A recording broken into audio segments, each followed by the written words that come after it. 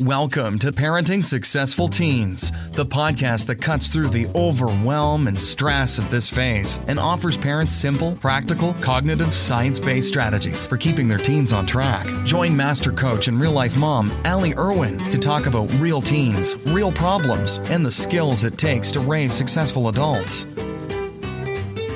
One of the most common things I hear when I tell people that I'm a parent coach is the person will laugh and say, well, I don't need coaching. My kids do. I'm fine, but it's my son that's making poor choices. How will coaching me help him? This is such a great question because underlying it is the thought that what the parent does doesn't matter. That somehow the parent's behavior and the son's behavior aren't affecting each other. Because if you're saying that changing how you think and act with your child won't change their behavior, to a certain degree, you're saying that your parenting doesn't matter. But we don't really believe that because always or often in the same conversation, the parent will say some version of, I don't know why he's acting that way. He was raised better. So they're caught between believing that their actions do matter to their child, that their child should be behaving differently because they were raised better, and believing that their parenting doesn't matter because they don't believe that changing themselves would change their kids' behavior. And it's so interesting because in a way they're right. Your actions do matter a lot. And in other ways, they don't matter at all. And I think that that's why more parents don't get coaching is because they're caught in that middle ground. What I want to do in today's podcast is frame that in a different way. I want to look at that truth that our actions both matter a lot and not at all in a more helpful way. And what it boils down to is that as your kids transition from those early childhood years into adulthood, you want to start having more interactions with your kids and fewer transactions. So in today's podcast, we're going to talk about what both of those things are, and I want to help you understand the difference and to know when you're in which kind of mode, whether you're in interaction mode or transaction mode. I think this is going to make a big difference. I think that making this shift will give you more influence with your kids. You'll fall more into the camp that your behavior as a parent, that you matter. Because we know you matter, right? Like you haven't forgotten that. You know you matter. Okay. A transaction usually fits into an if-then statement. If you want to borrow the car, then you have to pick up bread and milk. It's one direction. If this, then that. If I let you stay out until 11, then you have to have all your homework done first. If this, then that. So the reverse direction may or may not be true. Just because you're willing to pick up bread and milk, it doesn't mean that you can borrow the car. It doesn't mean that I'm going to say yes to the concert just because your homework's done. Transactions are like one-way streets. You're dictating the terms of the agreement. And for simple things like borrowing the car, they can work. But where transactions go awry is when we're expecting hidden things in the transaction. Like we assume the other person knows that if they're going to borrow the car this afternoon, that we want the bread and milk by a certain time, or we want the car returned full of gas, or, that we don't want their annoying friend Becky in the car when they do whatever it is they're going to do this afternoon. Okay, there's hidden terms. Or if you want them to have a certain feeling about the transaction, like gratitude, if you're trying to dictate their emotional state in the exchange, that's most likely a transaction. And the last one, I made some notes. The last one is where it goes awry is if they can't borrow the car, if you think what they're doing is a stupid waste of time. It's from an actual client. The fact that you think what they're doing is a stupid waste of time and they still want to do that thing and you're able to dictate whether or not you're going to allow them to have the car, that's a transaction. Interactions, on the other hand, they happen between two or more people that are having an effect on each other. Okay? Interactions are like two-way streets. And the two-wayness of the interaction is essential to the difference between transactions and interactions. Okay? And the same, borrowing the car example, if there's an underlying respect for each other, it becomes more of a conversation than just you dictating the terms. Okay? And I want to note here, like, sometimes it's the kids in families today. Sometimes it's the kids that are dictating all the terms. What's going on there is because the relationships are so tense that the parents will do anything to avoid a fight. They will say yes to all kinds of things they don't want to say yes to because they don't want to fight with their kids. And then that goes back into a transaction. Like, if I lend you the car, then we don't have to argue about it. Okay, so transactions, the difference between the two is the one-wayedness, whether it's you dictating all the terms or you feel like your kids are dictating all the terms. The one-wayness of the terms, that's what makes the difference. And this distinction is important for this stage because when our kids were little, we did have a lot more transactions. More of their life functioned like a one-way street. We didn't typically let our toddlers dictate what we're going to have for dinner, right? We didn't, or else it would just be frosting and cookies. We didn't dictate when they went to bed. Like most households, there's a bedtime and a bedtime routine. Actually, that's an important distinction. Bedtime is a transaction. Bedtime routine is usually an interaction that's usually kind of worked out between the parent and the child, how many stories and bath time and all of that. That's usually an interaction. And what's different between these two stages, like I'm going to use a food example. When kids were little, many families say something like, you can have dessert if you finish all your dinner, or maybe you can have dessert if you just finish all your carrots. You had the option to control whether or not they got dessert because for the most part, if you didn't buy it, they didn't eat it. Unless they were at grandma's house, then all bets were off. But as our kids get older, they become responsible for more of their own lives. They can buy their own treats. They don't need you to say they can have a cookie because they've got babysitting money. And they can swing by Starbucks on the way home from practice with their friends. Okay, they can get their own treats, whether they do their chores or not, because you have less control over them. And that loss of control is usually a major bummer for parents. They want to go back to the old days because they still want their kids to have healthy eating habits. And it just feels safer and easier and faster to be able to control things. But here is the dirty little secret of teenage years is that control is a lie. And we really don't have control over our kids as they get older. And the people that are most successful as adults are the people who learn to control their own lives. Okay? So long term, we want our kids to outgrow our control. We want them to grow into adults that can manage their own lives. But in order to do that, we have to start letting them practice right now, which feels inconvenient and kind of annoying, right? Because they're not going to do things the way you want them to. And you're still trying to parent while you're in this space of giving over some control and responsibility to them. Okay. And the logic of that is pretty sound. If I try and control everything, they can't learn to make good choices because they are literally not making choices. I'm still making the choices. So knowing that it's annoying, knowing that it's necessary, how do we start making that shift?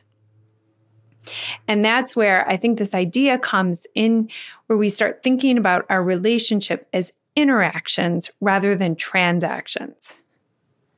Okay. In interactions, we step back in taking responsibility, not just for their physical lives, but for their thinking as well. Especially as our teens get into high school, we want to really start seeing them as separate people from us who have their own valid opinions, their own opinions that they're worth listening to, even if they contradict ours. So for your teen, that might be them declaring one year that they hate beach vacations after having gone on a beach vacation with you every year since they were, in pull-ups. Or they might say that they like to study with the music on, even though you're convinced that they can't think clearly with all that racket. Or, and this one's harder for a lot of parents, I've definitely had clients struggle with the idea that their kids are questioning the religious beliefs that they hold so dear. Okay?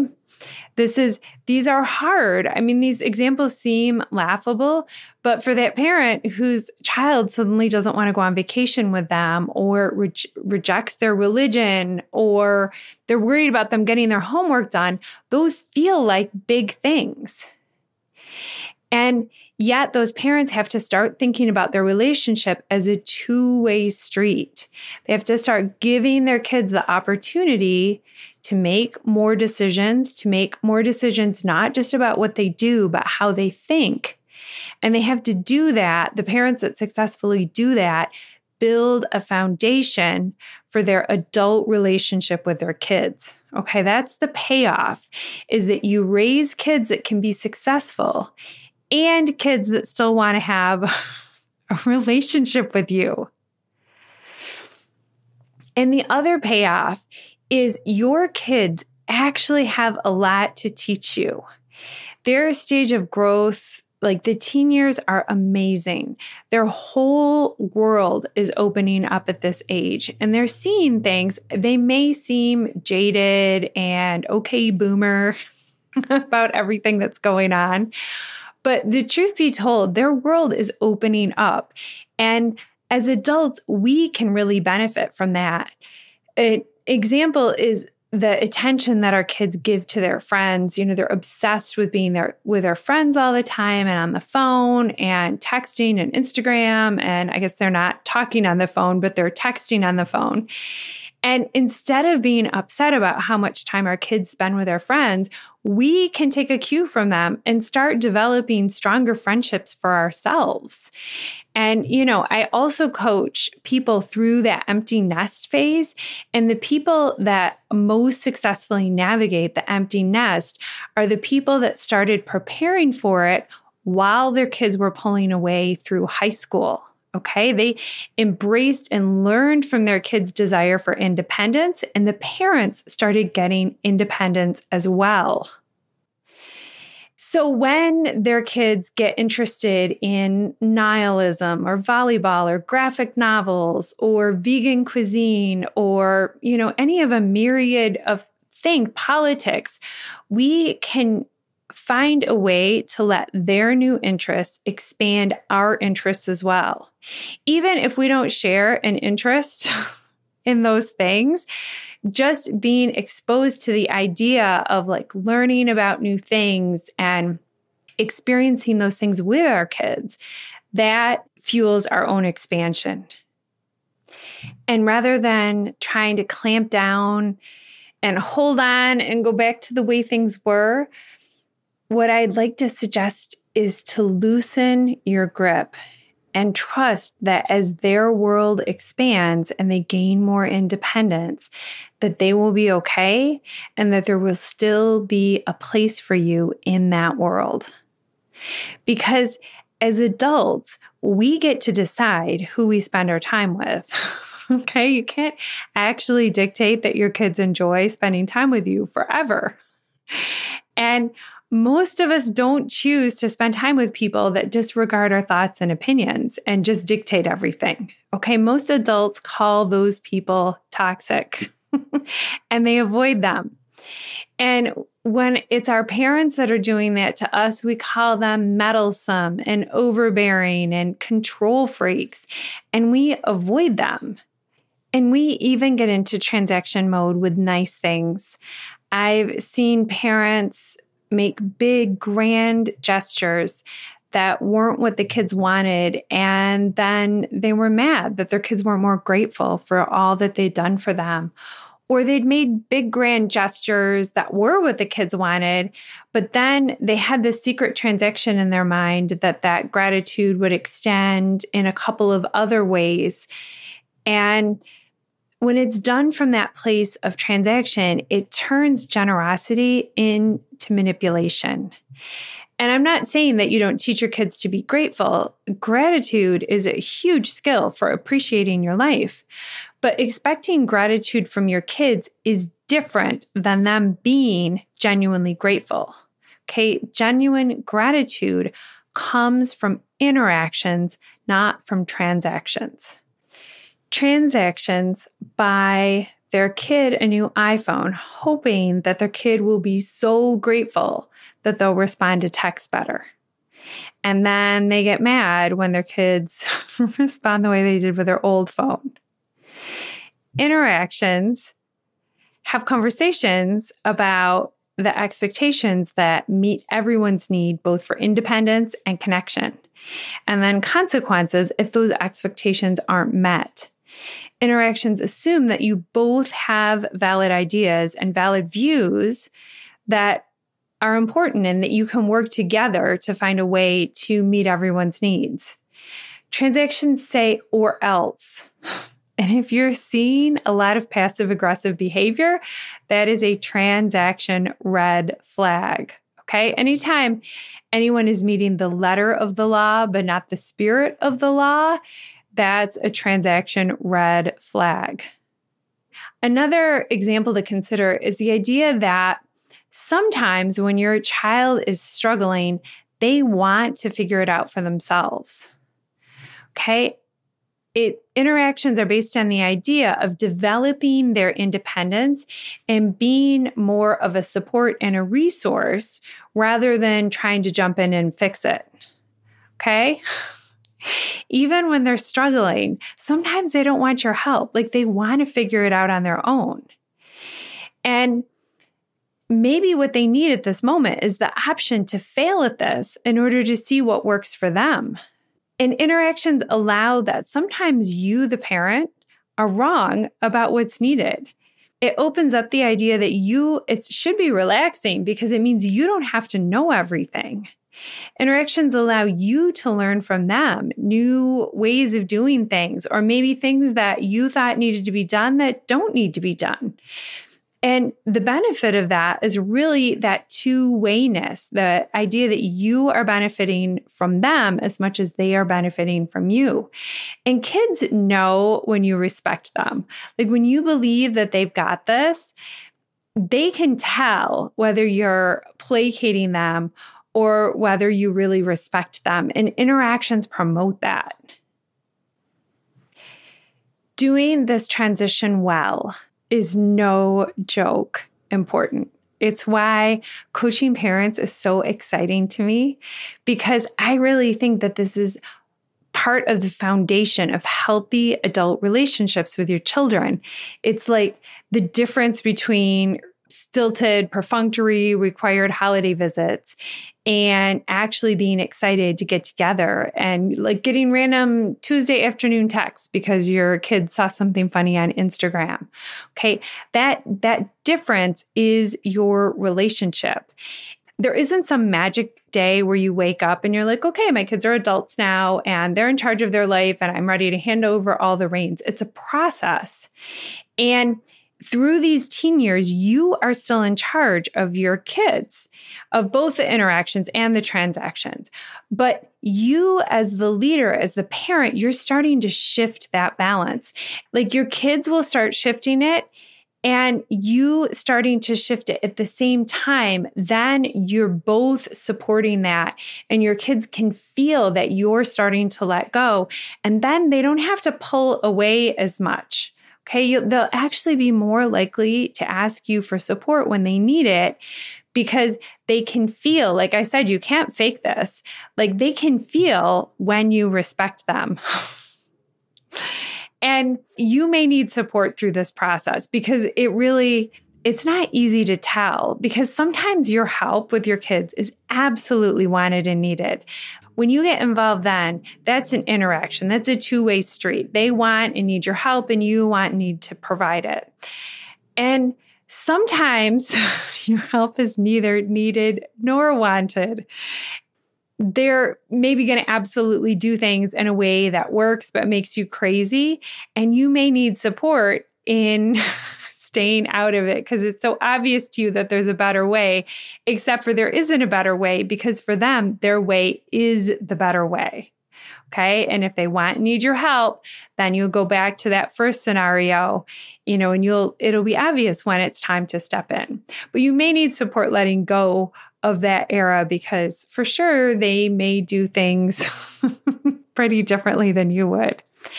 But really the most difficult to manage is when you sense they need your help, but they don't want it. To manage that well, it's so important that you've developed that strong two-way relationship because when those situations come up, when it feels really clear that they need your help, but they don't want your help, having practiced on all the smaller, lower stakes is your best bet of navigating those situations well. I hope this was helpful. You are so worth investing in as a parent. These podcasts are my way of investing in you. I believe in you. And I believe that when you are better equipped to lead your kids through their transitions, then you're giving yourself the best possible chance at raising a successful teen and having a healthy adult relationship with your kids. Okay. And if you could use some help in developing that stronger two-way relationship, if you're having trouble letting go, or if you're having trouble deciding when to step in and when to step out and how to lead through this time, you can shoot me an email with "Let's Talk" in the subject line. You can send that to Allie at allieirwin.com. And I will send you a link to my calendar to set up time for a call. And on that call, we will talk specifically about what's going on in your family. I know with these podcasts, it can be kind of hard to tell sometimes how to apply it directly to your family. And that's what these free consultation calls are all about. And you'll leave that call with a clear understanding of what's really happening and a concrete idea that you can put into practice right away. So you can either, like I said, you can shoot me an email at allieirwin.com, or there'll be a link in the show notes that you can click on that will take you directly to my calendar. Have a great week, everybody. Thanks for listening to Parenting Successful Teens.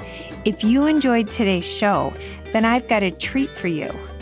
I have a free guide that teaches you how to get your teenagers to tell you about their day. No more one-word answers. And grabbing this guide is super easy.